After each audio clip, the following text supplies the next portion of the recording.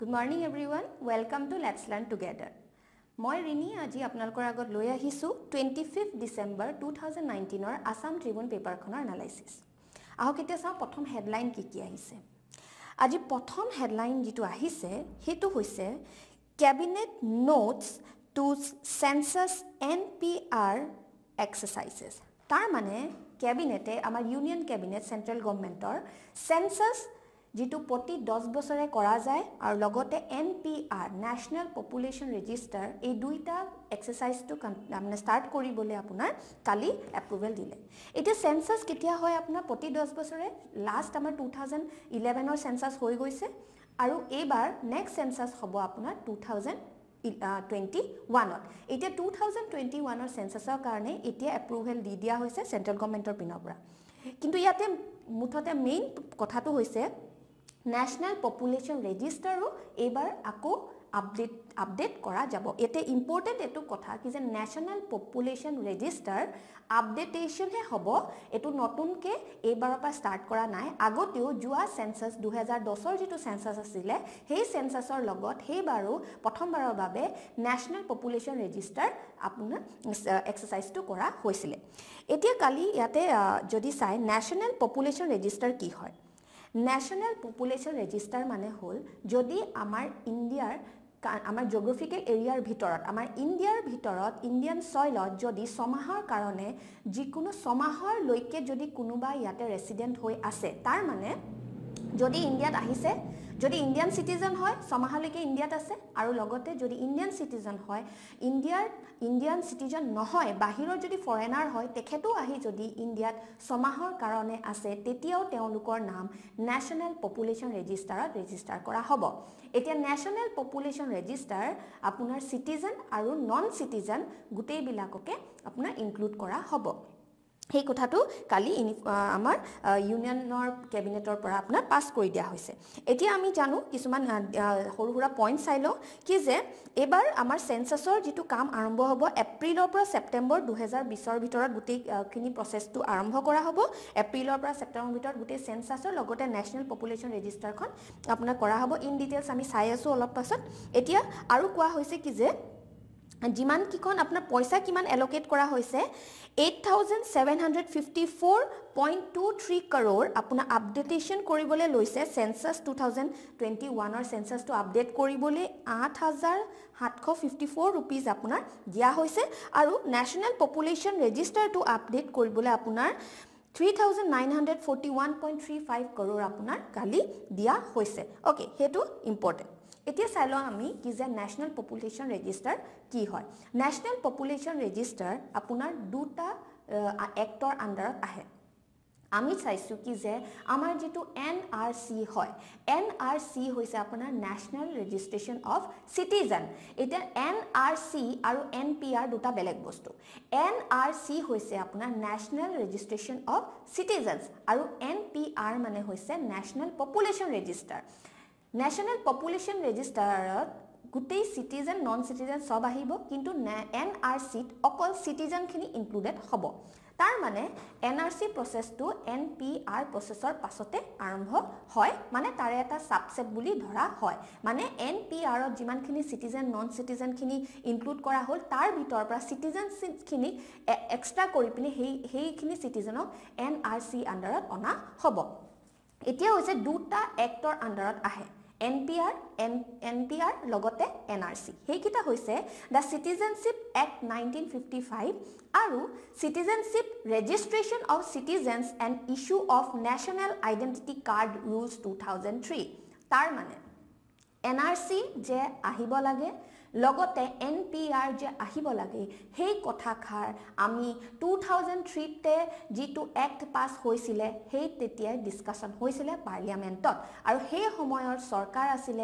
ইউনিয়নত সৰকাৰ আছিল বিজেপি যেটো NDA alliance হৈ আছিল সেই সময়ত তেতিয়াই সেই এক দুখন NRC আৰু NPR অহা কথাটো তেতিয়াই মেনশন কৰা হৈছিল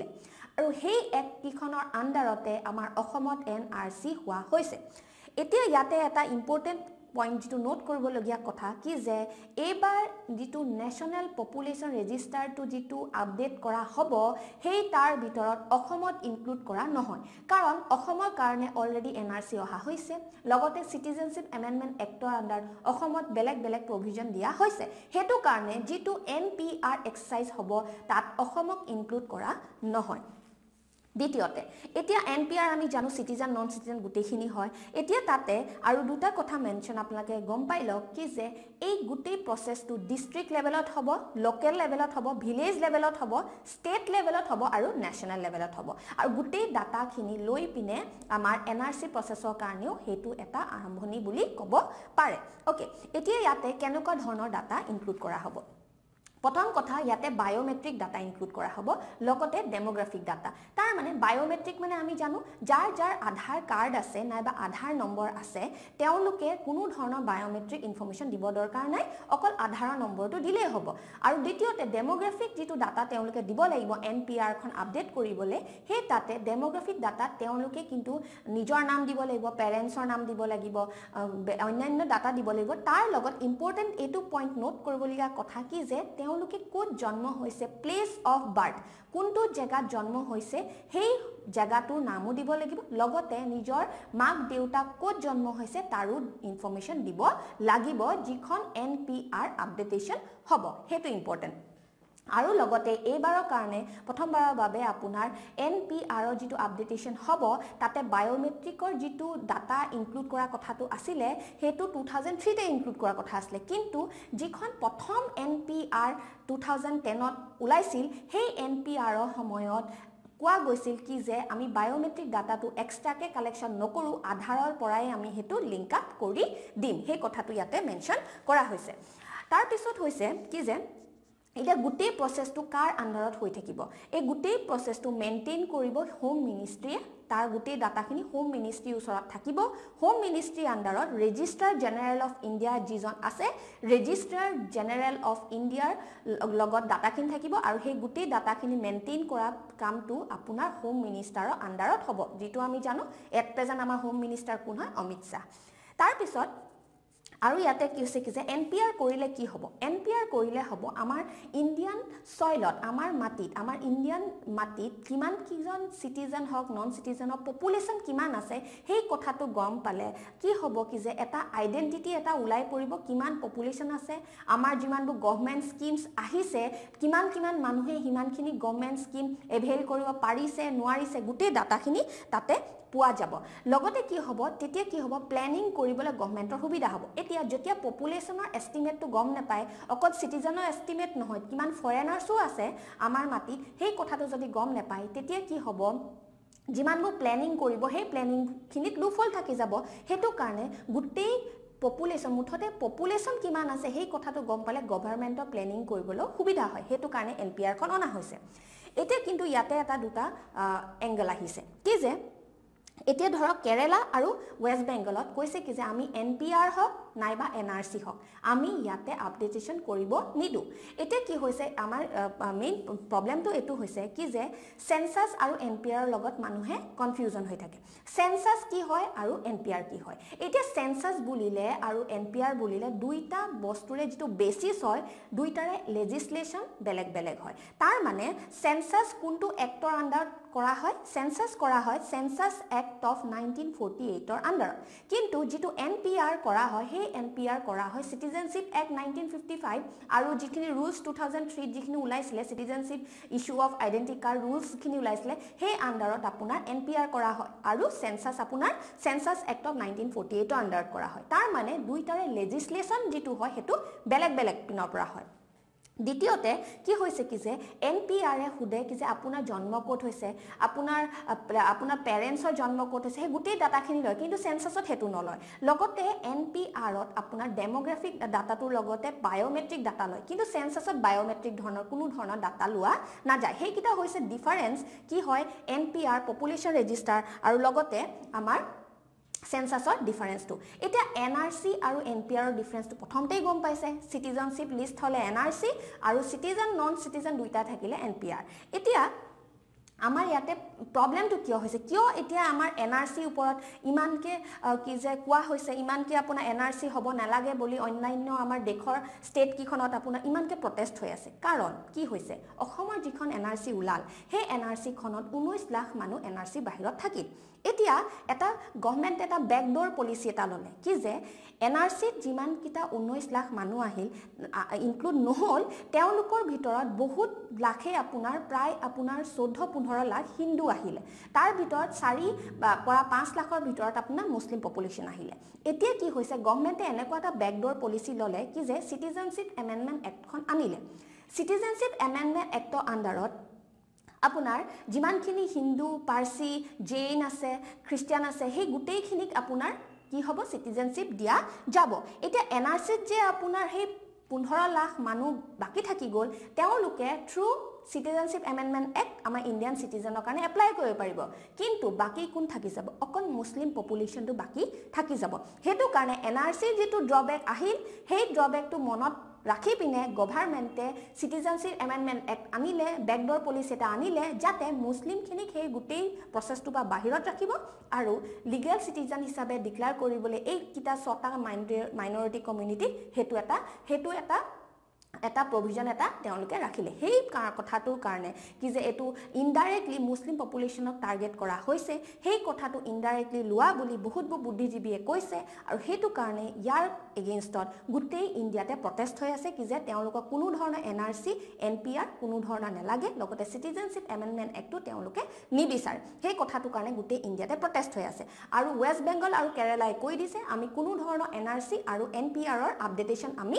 নকৰো সেই কথাটো এতিয়া মেনশন কৰা হৈছে কিন্তু ইয়াতে কন্ট্ৰাডিক্টৰি কথা যি কি যে 2003 তে এনআৰসি অহা কথা মেনশন কৰা হৈছে 2003 তে যিখন এক্ট পাস হৈছিলে তাতে মেনশন কৰা হৈছিলে কি যে আমি এনআৰসি আনিব হে সময় ইউনিয়ন গভৰ্নমেন্টে কৈছিলে হে সময় ইউনিয়ন গভৰ্নমেন্টে এটো কৈছিলে কি যে তেওঁলোকে এনপিআৰও আনিব কিন্তু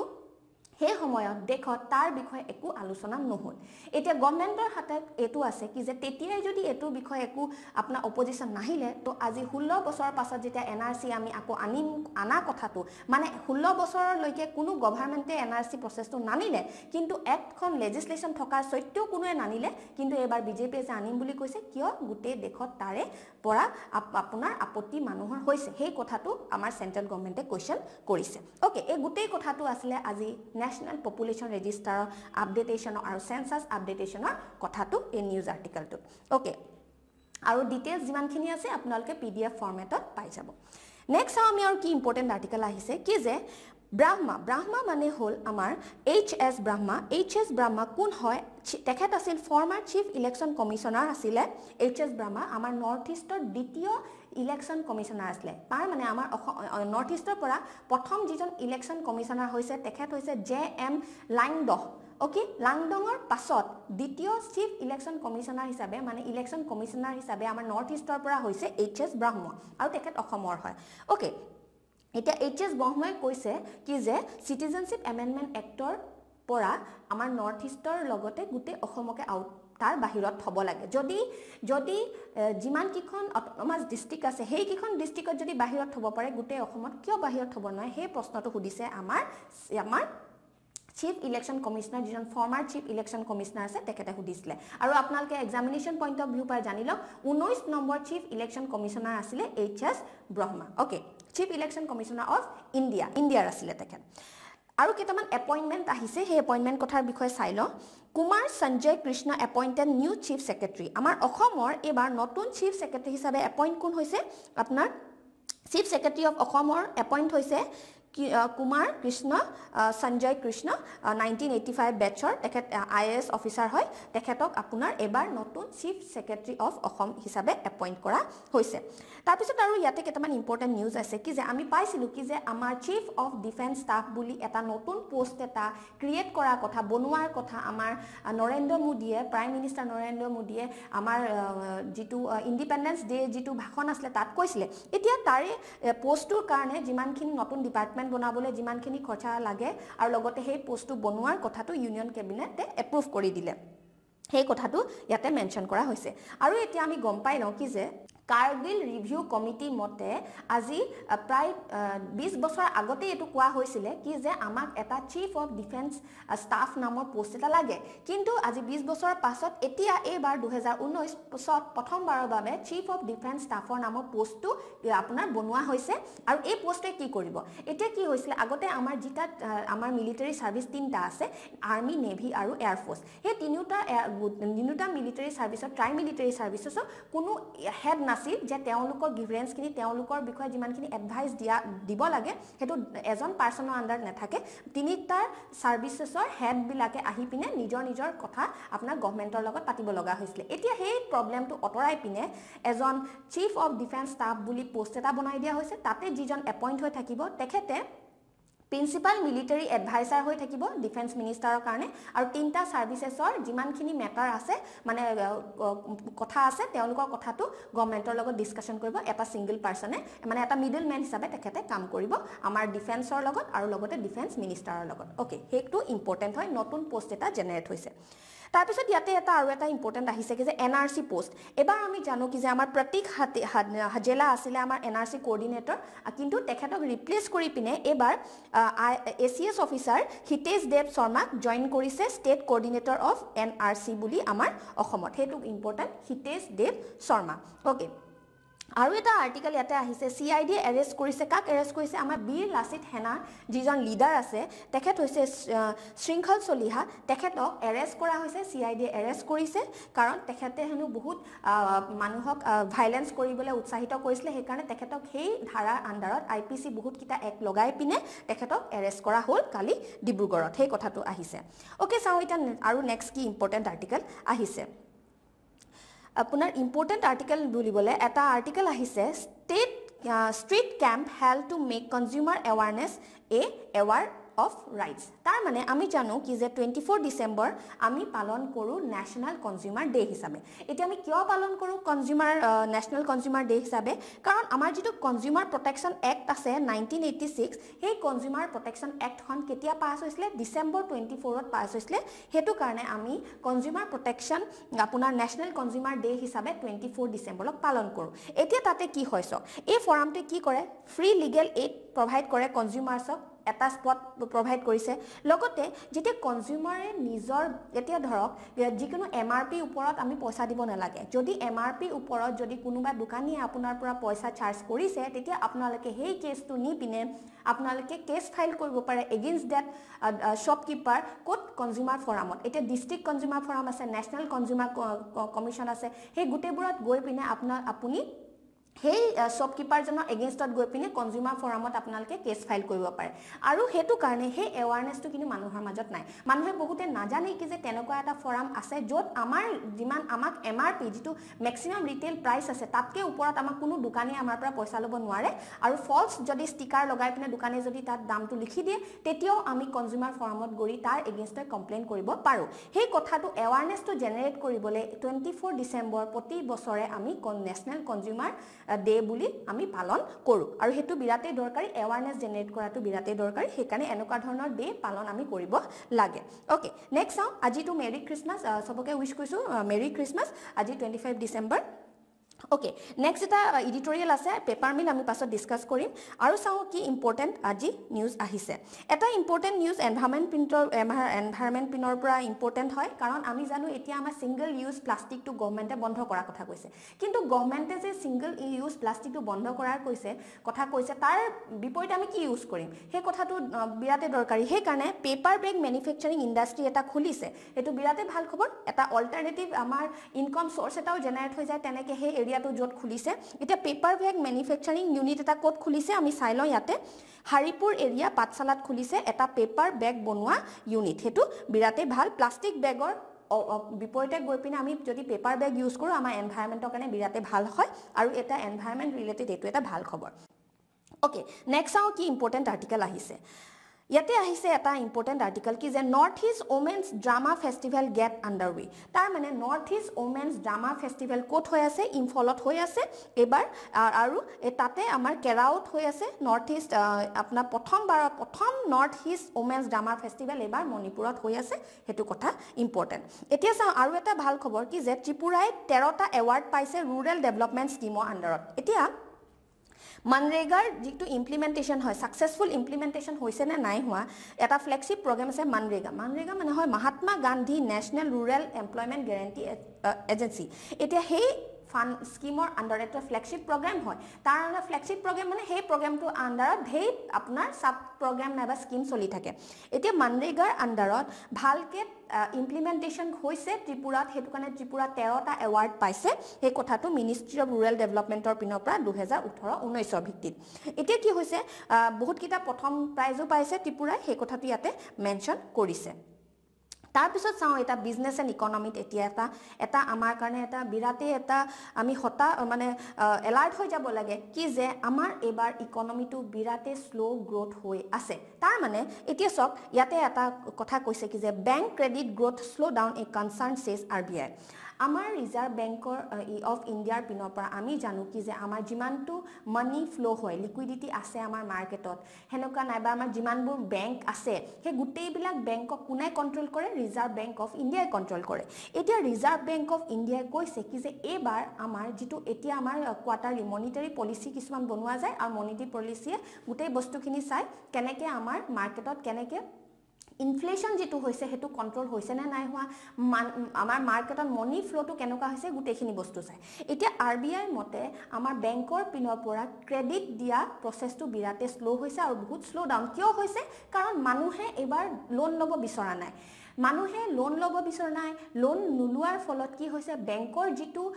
পইচাৰ যেটো ফ্লো হয় হেতু ৰখি গৈছে আৰু যদি মানুহে লোন নলয় তাৰ মানে মানুহে ইনভেষ্টমেন্ট কৰা নাই আৰু যদি ইনভেষ্টমেন্ট কৰা নাই তাৰ মানে তাৰ আমাৰ প্ৰডাকশন হোৱা নাই আৰু যদি প্ৰডাকশন হোৱা নাই তেতিয়া আমাৰ গ্ৰছ ডমেষ্টিক প্ৰডাক্ট যেটো হয় জিডিপি যেটো হয় হেতু জিডিপিত একো কন্ট্ৰিবিউশন হোৱা নাই আৰু যদি জিডিপিত কন্ট্ৰিবিউশন নহয় তেতিয়া হলে আমাৰ গুটেই ইকনমিক প্ৰসেসটো স্লো ডাউন হৈ যায় এতিয়া কি হৈছে ইয়াতে কৈছে কি যে credit growth has started anemic আমাৰ যেটো ক্ৰেডিট গ্ৰোথ হয় ক্ৰেডিট দিয়া মানে আমাৰ বেংকৰ পৰা যেটো ধাৰ লোৱা যেটো গ্ৰোথ হয় মানুহে লোন ললেহে কাম কৰিব কিন্তু যিমান কমাই কিয় নিদিয়ক ৰেট অফ ইন্টাৰেষ্ট তেও মানুহে লোন লবলৈ ইচ্ছা কৰা নাই মানে মানুহে নিজৰ পকেটৰ পৰা পইচা খৰচ কৰিবলৈ ইচ্ছা কৰা নাই সেই কথাটো কৈছে ওকে এতিয়া বেংক ক্ৰেডিট টু ইন্ডাষ্ট্ৰিটো ডিসেলাৰেট হৈছে 2018-19 ত আৰু 19-20 ত এতিয়ালৈকে পোৱা গৈছে আৰবিআই আৰু আৰবিআই এটো কথাও মেনশন কৰিছে কি যে বেংক ক্ৰেডিট অকল যদি বাঢ়িছে কোত বাঢ়িছে এগ্ৰিকালচাৰেল লেভেলত বাঢ়িছে এগ্ৰিকালচাৰেল লোন বিলাকত বেংক ক্ৰেডিট বাঢ়িছে কাৰণ মেইনলি কি হৈছে গভৰ্ণমেন্টৰ কিছুমান ইন্টাৰেষ্ট সাবভেনশন স্কিম আছে তাৰ মানে এনেকুৱা হয় আপুনি যদি বেংকত লোন এটা লব যায় তেতিয়া আপোনালোকে কি দিব লাগিব তাতে আপোনালোকে এটা মৰ্টগেজ দিব লাগিব এতে কি হৈছে আপোনালোকে যদি তাতে গৈপনে কোনো কোলেটাৰেল যদি কোনো এটা বস্তু তাত যদি আপোনালোকে মৰ্টগেজ হিচাপে দি নাহে তেতিয়া আপোনাক বেংকে লোন নিদিয়ে কিন্তু গভৰ্ণমেন্টৰ পিনৰ পৰা এটা কৈছিলে কি যে কোলেটাৰেল ফ্ৰী এগ্ৰিকালচাৰেল লোন দিয়া হৈছিল অকল তেনেকুৱা ধৰণৰ লোনতহে ইনক্ৰিজ হৈছে বাকি কোনো ধৰণৰ লোনৰ ইনক্ৰিজ হোৱা নাই মানে বিজনেস পাৰ্সনস বিলাকে লোন লোৱা নাই বেংক বিলাকৰ পৰা সেই কথাটো এটা মেনশন কৰিছে আৰু এটো এটা বহুত বেয়া এটা ইন্ডিকেশন কি যে ইন্ডিয়াৰ আমাৰ গ্ৰোথ ৰেটটো কিমান স্লো হৈ যাব হেতু এটা ইন্ডিকেশন দিছে ওকে আৰবিআই লগতে আৰু এটা আৰ্টিকেল ইয়াতে আহিছে inflation May force RBI two stop on the rate Katz IMF এতিয়া হয় ইন্টাৰনেশ্যনেল মনিটাৰী ফান্ড জুনে ইন্টাৰনেশ্যনেল লেভেলত ডিফাৰেন্ট কান্ট্ৰিজ বিলাকত দেশ বিলাকত কেনেকে মনিটাৰী পলিচিটো চলি আছে কান্ট্ৰি যিমানবোৰ ৰিজাৰ্ভ বেংক আছে তেওঁলোকে কেনেকে নিজৰ ইকনমিটো কন্ট্ৰোল কৰি ৰাখিছে গুটেই কি কথাখিনিৰ ওপৰত নজৰ ৰাখি থাকে ইন্টাৰনেশ্যনেল মনিটাৰী ফান্ড ওকে আৰু গীতা গোপীনাথ তেখেত এজন ইম্পৰ্টেন্ট পাৰসন হৈ পিনে এতিয়া আমাৰ ইণ্ডিয়ান পাৰসন হয় ইণ্ডিয়ান অৰিজিন হয় গীতা গোপীনাথ তেখেত এজন ফিমেল হয় তেখেত এতিয়া আইএমএফৰ এজন হেড পোষ্ট হিচাপে বহি আছে এতিয়া কি হৈছে কালি এটা ডিসকাশনত কোৱা গৈছে কি যে ইণ্ডিয়াই যদি আমাৰ ইণ্ডিয়াই যদি এতিয়া ইনফ্লেশ্যন ৰেটটোক যদি কন্ট্ৰোল নকৰে তেতিয়া আগলৈ গৈ পিনে এটো এটা এনেকুৱা এটা ইনকাম ট্ৰেপত আমাৰ ইণ্ডিয়ান টু হুমাই যাব কি যে ইনকাম জেনাৰেট নহব আনএমপ্লয়মেণ্ট আৰু বাঢ়ি যাব ইকনমিক স্লো ডাউন হ'ব লগতে সেই সাৰ্কেলটো পা হে ভিচিয়াছ সাৰ্কেলটো পৰা আমাৰ ইণ্ডিয়া ওলাই আহিব নোৱাৰিব হেতু কাৰণে এতিয়া মানে ইমাৰ্জেন্সি কন্ডিশন আমাৰ ইণ্ডিয়াত হৈ গৈছে আমি যদি গ্ৰোথ ৰেটটো আমি বঢ়াই নিদু তেতিয়া এটা সাংঘাতিক স্লো ডাউন হ'ব আৰু লগতে আমাৰ ইয়াতে ইনকাম জেনাৰেশনো নহব লগতে যিমানখিনি মানুহে টকা পইচা পাবলৈ আছে সেই পইচাখিনিও নাপাব এটা ষ্টেগনেন্ট অৱস্থাত গুচি আহিব আৰু সাংঘাতিক স্লো ডাউন হোৱাৰ কাৰণে আমাৰ লো ইনকাম গ্ৰুপ মানুহৰ কাৰণে বিৰাটে প্ৰবলেম হৈ যাব সেই কথাটো ইন্টাৰনেশনাল মনিটাৰী ফাণ্ডে আমাক ওয়াৰ্ন কৰিছে ইণ্ডিয়াক যে এতিয়াই ষ্টেপ নললে পাছলে বহুত দিগদাৰ হ'ব সেই কথাটো ইয়াতে মেনশন কৰিছে আৰু কৈছে কি যে আৰবিআই কি কৰে ৰেপো ৰেট ৰিভাৰ্স ৰেপো ৰেট আমি আগতেও ডিসকাস কৰিছো কি হয় এতিয়া সেই ৰেপো ৰেট ৰিভাৰ্স ৰেপো ৰেটটো অকল কন্ট্ৰোল কৰি থাকিলে নহব ৰিজাৰ্ভ বেংক অফ ইণ্ডিয়া অকল সেইকিটা ৰেট কন্ট্ৰোল কৰি থাকিলে আমাৰ গোটে মনিটাৰীটো আমাৰ ইণ্ডিয়ান ইকনমিটো কন্ট্ৰোল কৰিব নোৱাৰে অন্যান্য কিছুমান ষ্ট্ৰাকচাৰাল ৰিফৰ্মৰ বিৰাটেই দৰকাৰী হৈছে ইণ্ডিয়ান গভৰ্নমেণ্টে তাৰ ওপৰত বহুত মন দিব লাগে সেই কথাটো আইএমএফে কালি মেনশন কৰিছে ওকে আৰু এটা ইয়াতে ইম্পৰ্টেণ্ট আৰ্টিকেল আহিছে কি যে বিচিপিএল যেটো হয় আমাৰ এতিয়া এটো অইল মিনিষ্ট্ৰি আন্ডাৰত আনি দিব কালি ইউনিয়ন গভৰ্নমেণ্টে তাৰে এপ্ৰুভেল দিছে তাৰ মানে ব্ৰহ্মপুত্ৰ গেছ কেকাৰ যেটো আছে Brahmaputra কেকাৰ and polymer limited BCPL যেটো লেপেটকটা ডিব্ৰুগড়ত আছে হেতু এতিয়া পেট্ৰলিয়াম মিনিষ্ট্ৰি আন্ডাৰত আহি যাব আগতে কোনটো মিনিষ্ট্ৰি আন্ডাৰত আছিল ডিপাৰ্টমেন্ট অফ কেমিকেল আৰু পেট্ৰকেমিকেলৰ আন্ডাৰত আছিলে এবাৰ এটো natural gas ministry under petroleum and natural gas ministry under আনিব এতিয়া চাইলো আৰু কি ইম্পৰ্টেন্ট নিউজ আছে ওকে আজি এতিয়া আমি এটা নেক্সট ডিসকাশন কৰিম এডিটোৰিয়েলটো আৰু ইয়াতে দুটামান ইম্পৰ্টেন্ট আহিছে কি যে এটা জবৰ এডভাৰটাইজমেন্ট আহিছে আপোনাৰ application invited Indian citizen পিনপা post হয় আপোনাৰ এক্সিকিউটিভ ইঞ্জিনিয়াৰ এটা পোষ্টৰ কাৰণে জব নটিফিকেশন আহিছে Assam plain tribes development corporation লিমিটেডত আৰু লগতে ইৰিগেশনৰ আপোনাৰ বহুত কিটা পোষ্ট ওলাইছে ইৰিগেশন পোষ্টতে আৰু এটা এডিশন কৰা হৈছে ইয়াতে আজি দিছে পেপাৰ আপোনালোকে চাই লব ইৰিগেশন ডিপাৰ্টমেন্টৰ যিখিনি এডুকেশন কোৱালিফিকেশন আছিল তাতে আৰু এডিশনাল এডুকেশন কোৱালিফিকেশন লগাই দিছে আৰু বহুত কিটা পোষ্ট ওলাইছে ইৰিগেশন ডিপাৰ্টমেন্টৰ তাৰ এই আৰ্টিকেলটো আসলে আপোনালোকে চাই লব পেপাৰত ওকে নেক্সট আউটে কি ইম্পৰ্টেন্ট এডিটোৰিয়েল আহিছে এডিটোৰিয়েলত এটা আহিছে why Assam must not out of ambit of KAA কিয় আসাম অসমক KAA কাৰ বাহিৰত থব লাগে সেই বিষয়ে এটা আৰ্টিকেল লিখিছে প্ৰদীপ ভাই আমি ডিসকাস নকৰো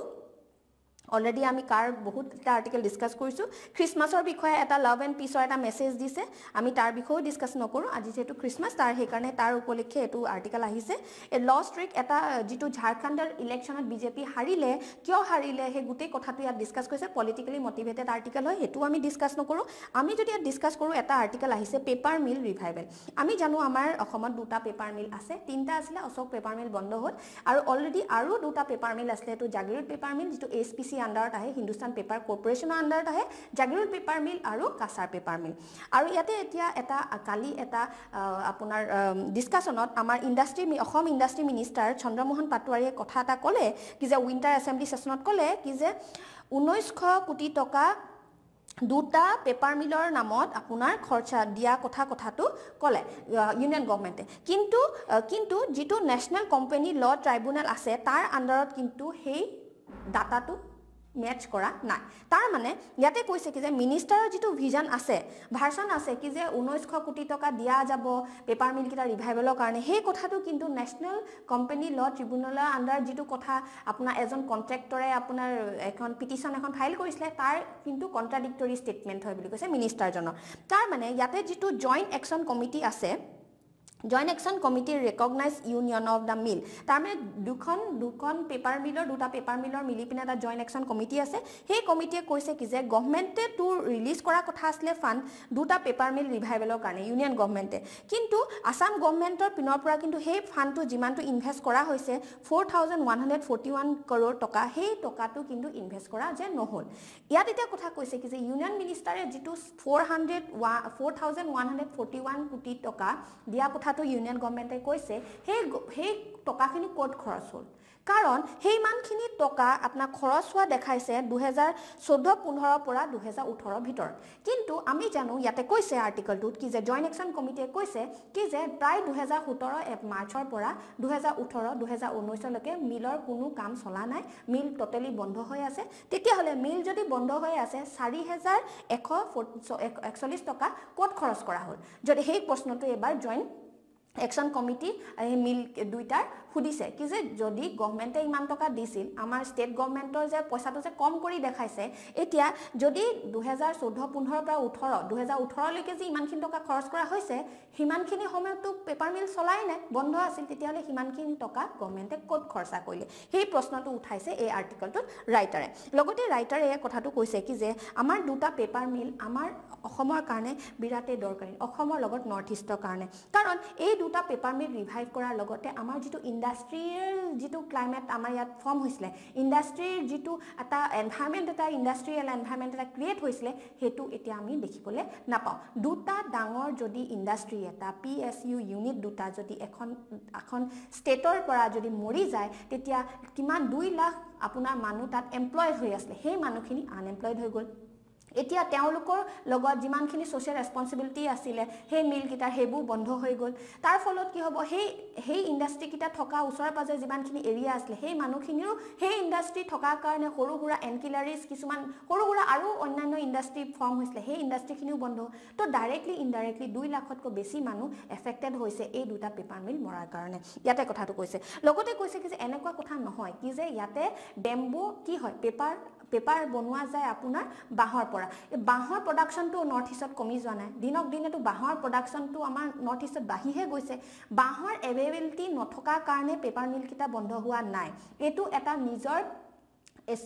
কৰ্পোৰেচনৰ লগতে গভৰ্ণমেণ্টৰ ইচ্ছা নোহোৱাৰ কাৰণে এই পেপাৰ মিল কিটা বন্ধ হৈছে লগতে ইয়াতে কৈছে কি যে বেম্বো বেস ইণ্ডাষ্ট্ৰি আমাৰ নৰ্থ ইষ্টত আমাৰ ট্ৰাইবেল এৰিয়া বিলাকত বেম্বো এটা লাইফলাইন হিচাপে আমি কাউন্ট কৰো আৰু লগতে আমি যিটো ফাৰ্মাৰ্স ইনকাম ডাবল কৰা কথাটো কৈছে সেই কথাটোত আমাৰ বেম্বো ইণ্ডাষ্ট্ৰিয়ে নৰ্থ ইষ্টত বহুত কন্ট্ৰিবিউশন দিব পাৰে যদি বেম্বোৰ যেতিয়া এটা পেপাৰ ইণ্ডাষ্ট্ৰি হয় বেম্বো ৰিলেটেড যিটো প্ৰডাকশন হয় হেতু বাঢ়ি যায় তেতিয়া কি হ'ব লোকেল মানুহৰ কাৰণে হাতত লাইভলিহুডটো আৰু জিআই থাকে হেতু কাৰণে গুটে নৰ্থ ইষ্টখন যদি ডেভেলপ কৰিব লগা হয় তেতিয়া আমি বেম্বো ইণ্ডাষ্ট্ৰিটো সন্মুখত ৰাখি পিনে আমি কাম কৰাটো বিৰাটেই দৰকাৰী আৰু দুটা পেপাৰ মিল যদি আহি যায় এটা ফাষ্ট ট্ৰেকত যদি আহি যায় আকৌ নিজৰ ট্ৰেকত আহি পিনে যদি আকৌ চলাচল কৰিবলৈ লয় তেতিয়া অন্যান্য বহুত কিটা পোষ্ট যেটা খালি আছে যিমানখিনি এমপ্লয়মেন্ট জেনাৰেট হ'ব লাগে সেই এৰিয়াটোত লগতে ৰিভাইভেলৰ কামত কি হ'ব আমাৰ